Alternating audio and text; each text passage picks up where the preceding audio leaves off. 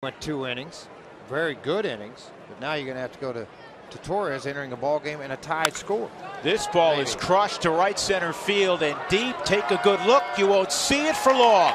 Carlos Gonzalez gives the Rockies a 1-0 lead with his 22nd jack of the year. And boy, is that ever good to see. He's been struggling finding pitches to drive out of the ballpark in the second half. That's the 21st home run allowed by Hansen this year.